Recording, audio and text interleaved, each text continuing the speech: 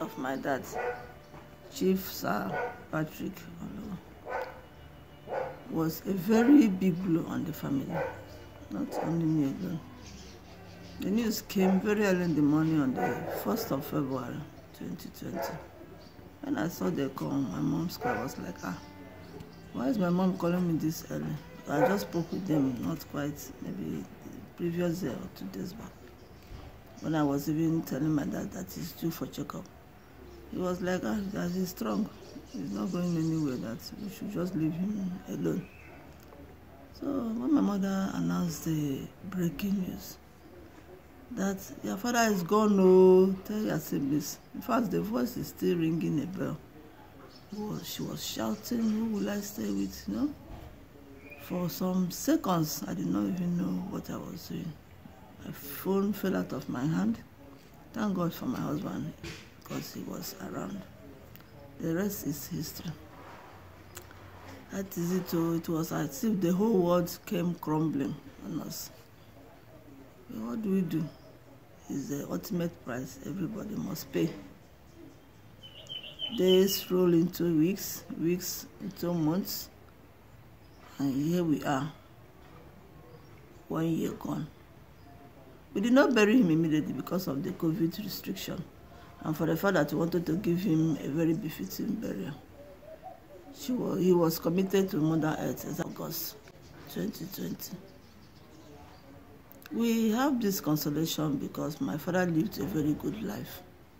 He left a legacy for us, and before his demise, he already fashioned us the way we should do our things. We should take a good step, follow the right way, and we should be close to our God. That has kept us going, kept the family moving. Apart from the fact that he left a very big vacuum. Like me as a civil servant, anytime I have any problem in the office, I always run to him because he was my mentor. He would tell you how to go about it, and he always worked for me. And now when you remember you want to go home, my father is no more there. In fact, it's a very big blow on all of us.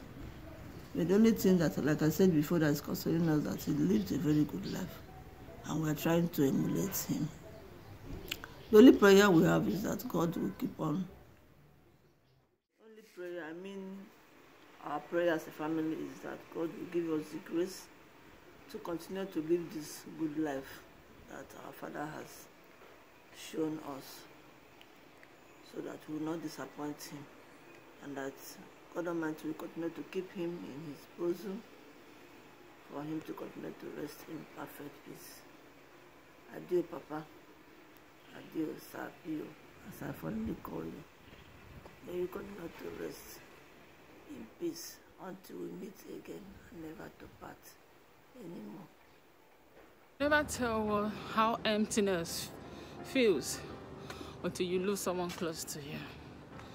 You can never tell what confusion is and loneliness is until someone goes away from you that you know you're not going to speak to again, talk to again, call again.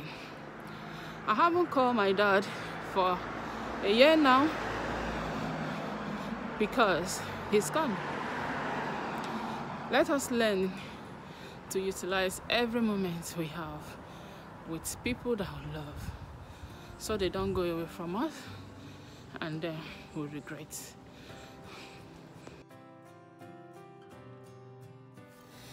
Hello everyone, welcome to the Chi family.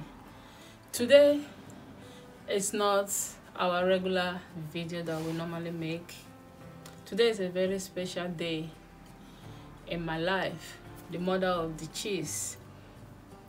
Today was the 8th of August, was the day my dad was committed to the Mother Earth. So I set out today to celebrate my dad, to remember him. First of all, my dad passed on the 1st of February 2020, and after his death it was the pandemic, so I was unable to travel, and I mourned my dad myself with the children, with no friend, no family. So you can imagine how hard it was. So I haven't been able to talk about it until today, and he was buried in August. So his last day on earth is the day I chose to celebrate him, to talk about it. My dad was a very good man, very intelligent and smart.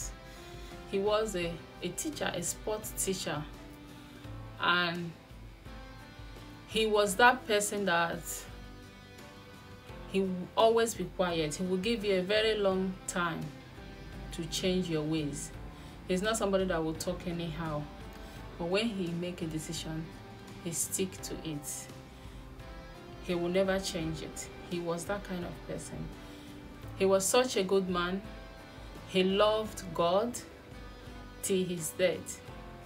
So let me tell you how my dad died. He didn't die in his sleep.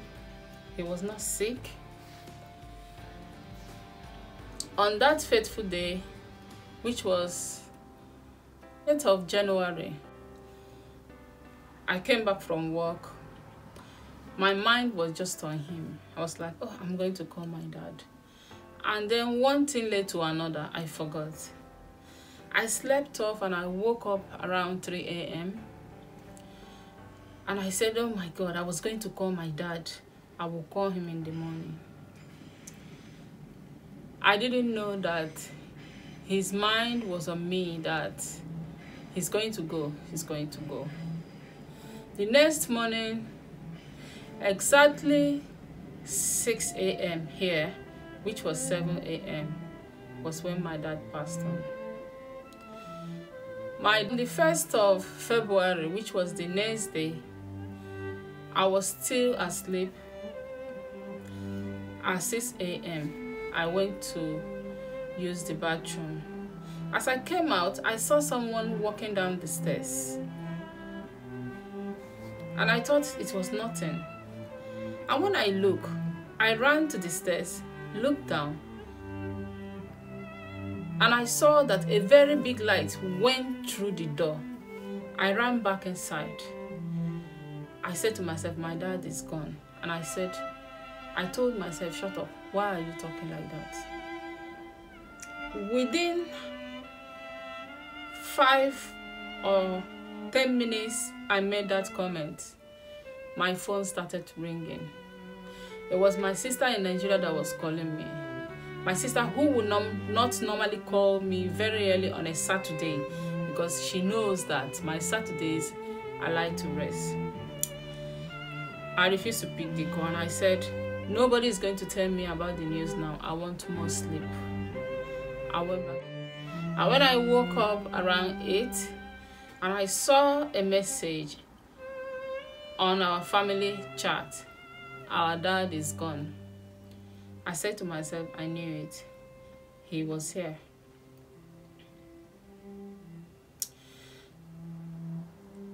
I didn't feel like saying anything. I was the one consoling everybody. I was the one talking to everybody saying it is fine, don't worry, dad was old, this and this and that. But later that night, I could not sleep. I literally was doing my cry in silence. I would cry the whole night till the next day. During the day, I would be fine. In the night, I would be fine. I didn't know that I was going through depression also after hearing the news. So, what happened to my dad? What killed him? It was his time to go. His death has taught us a lot of lessons as a family, as an individual, as a person. We have learned a lot from my dad. That fateful day, 5 a.m., when my mom used to wake him up and say, let's go for morning prayers. My mom went to wake him up. He told my mom, you can go to church, I'm coming. My mom was in the church. My dad woke up, went and had his bath, wear his clothes, and came and sat down in the sitting room and started shouting, go and call my wife for me. Go and call my wife for me. It is my time to go. It is my time to go. And the people in the house, and there's a lady that looked after them and said, where are you going? It is my time to go. It is my time to go. And they sent someone to go and call my mom. By the time my mom rushed to, as far as my mom got into the house, my dad passed away. At this point, I want us to observe 1 minute silence.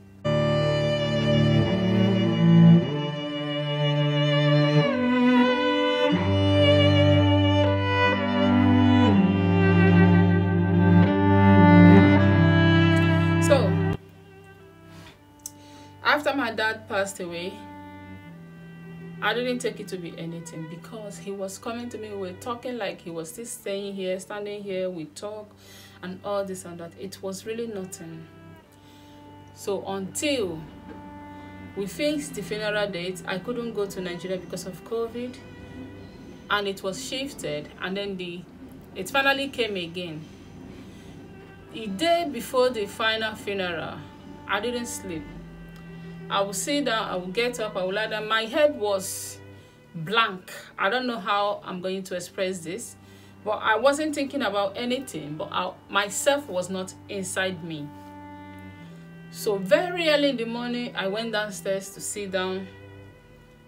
I was not interested in doing anything. I just sat down because I was expecting pictures, I wanted videos, I wanted this, I wanted to see what was going on. My mind was there. But just as they sent me the video when they were carrying the coffin, I screamed this whole house down. I was crying. That was when it was dawned on me that, well, this is the last time you will see him.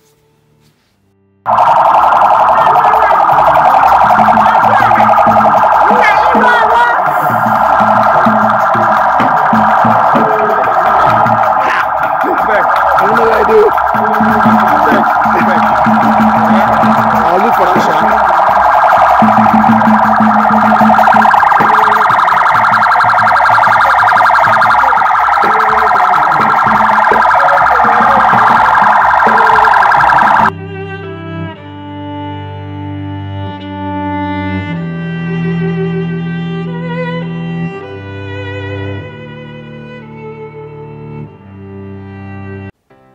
And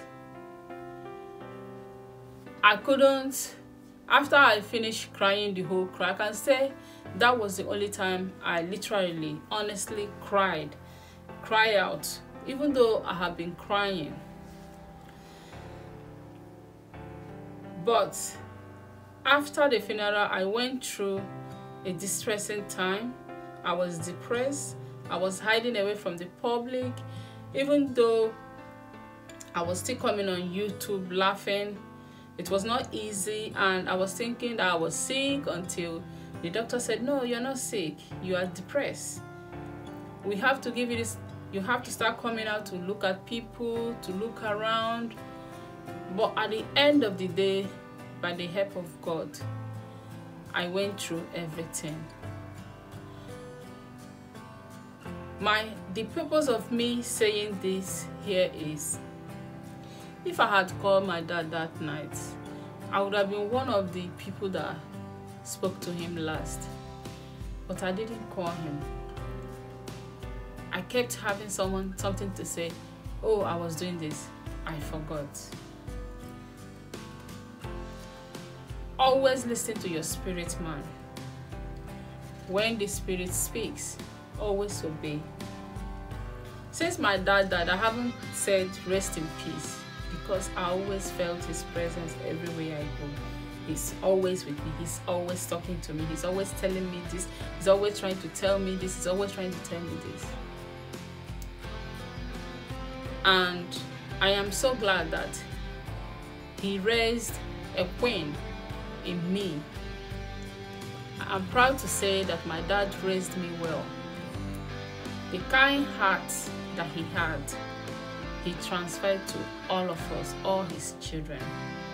My dad has 8, he had 9 children, 1 passed away. So he had 4 boys, 4 girls. So now I'm going to let you listen to some of my brothers who has sent a video to remember this day. Before I do that, I'm going to let Christabel met my dad, and they were such a good friends. I'm going to let Christabel say something about granddad. Grandpa was a very kind person. I remember when I went to Nigeria, he was always playing me. He was saying all sorts of nice things to me. We were always together. He was a very warm-hearted person, very kind and very nice. He liked me a lot. I'll miss it when I go to Nigeria, because if I go, he won't be there anymore like he used to be. Rest in peace. It was just like a dream. On that Saturday, when the news broke that my father is late, precisely it was on 1st February 2020 that day remains green in my heart. It just came in, and for the first 5 minutes, I think my whole head and my heart was blank. I felt a great sense of loss. Because what I've found out is that whether they are old, very, very old or not, when you lose the source of your life, the source, the person that brought you into this world, you feel that great sense of loss. That was what really happened that day. For the course of 5 days, it was still like a dream, but it began to dawn on all of us that it's a reality. That was when the planning, the burial plans, we started with it. We started to plan this, go to mortuary, go to this, talk about the village people and the rest of it. I can sadly say that yes, time actually flies, but no matter how fast it flies, the death of our beloved dad still remains green in our hearts. I want to thank God that to the best of our ability, we were able to give him what we can call and define as a befitting burial. We still miss him up till today, but we have a consolation. The consolation is that before he left us, he had already planted in us, just like what they said in the Bible, show a child the way he or she should live, and he will not depart. He had already shown us the path that we should. The way he or she should live, and he will not depart. He had already shown us the path that we should follow. He had already trained so many of us to even face the turbulent world. We want to thank God that He gave him the wisdom and grace to really bring us up the way He did. In the society, in the village, he was honored, he was respected. Some of us can't even fit into his shoes. We are praying that God will continue to rest his soul, and will continue to give us the grace to do our best to even live like him. It's just like yesterday, but just like what I said before, time flies. The 28th of this month will make it exactly 1 year he was buried. Those memories are like none. He will not be forgotten. We pray that God will continue to give us the grace to continue to live the way He, our Father, had taught us. Keep up with the discipline, keep up with the good work, keep up with all the good things He advocated for and He lived for, so that we will not depart from the sight of God and from the good things that we are supposed to be doing. As we remember Him, may God continue to give us the grace to love ourselves, to be together as family, work together as family, keep on making the family move forward. We pray that even as He has left us physically, we know He's still seeing us spiritually.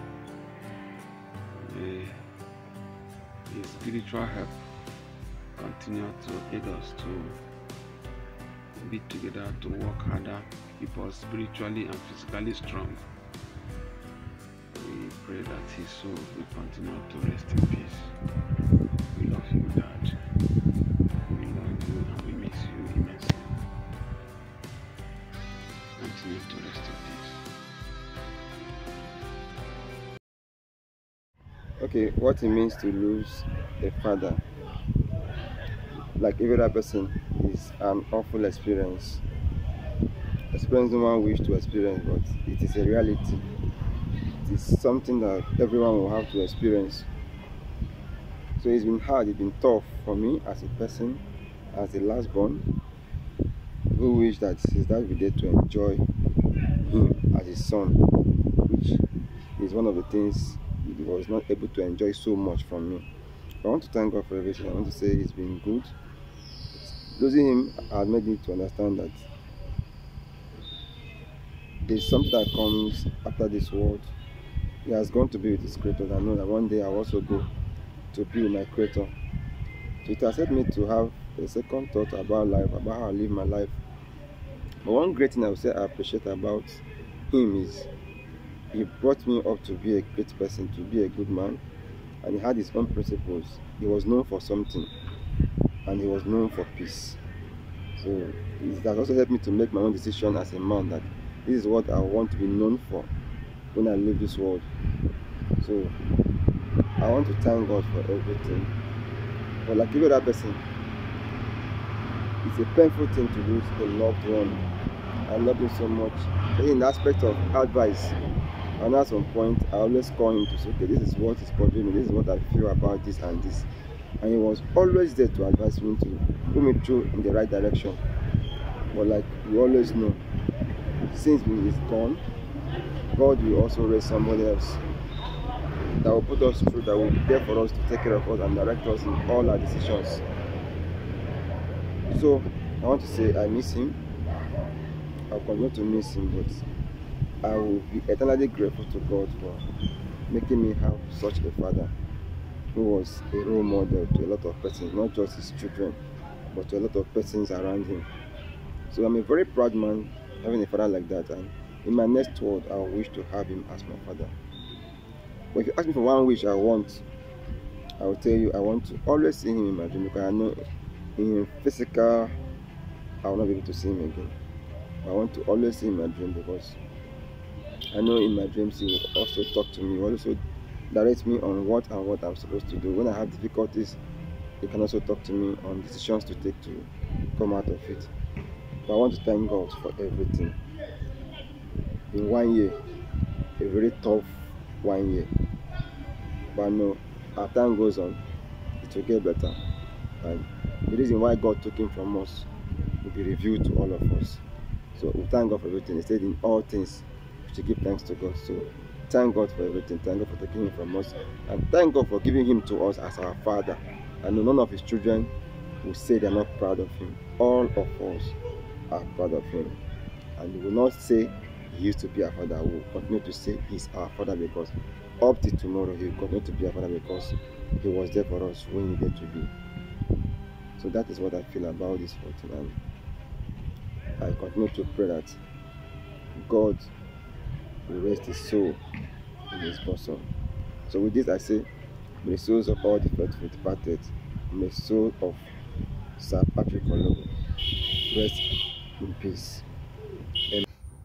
I am purposely making this film at the sunset, remembering Sir Patrick Ologo as the sun set in his life 1 year ago. Sir Patrick Ologo actually is one of the old men who have deep faith in God. He actually influenced me deeply also as a young priest. I benefited immensely from his goodwill.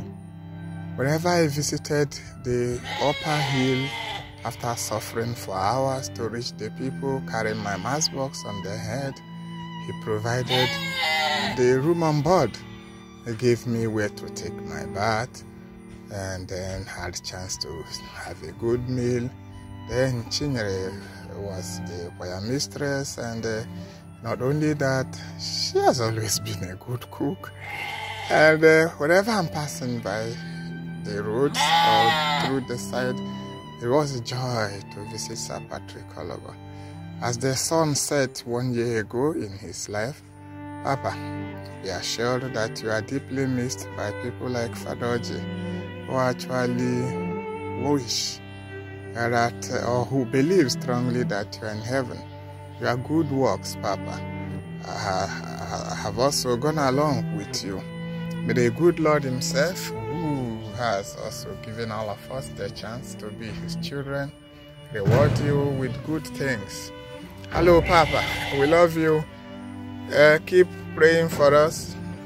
Give us good place when we come to join the Lord. Tell Jesus we love him. So, I thank you all for coming out this evening to celebrate the life of my dad, to remember him. I ask you to continue to pray for him and the faithful departed. And I know that he's smiling at us from heaven.